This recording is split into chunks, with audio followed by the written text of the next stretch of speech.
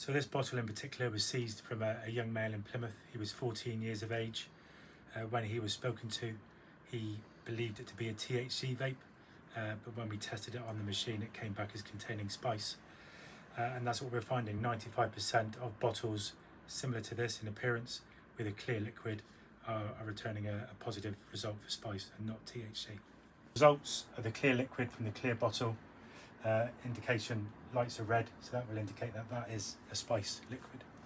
Off of a young male in Plymouth, 14 years of age, and 75% of all our tests that we have conducted are all males between the age of 14 and 16.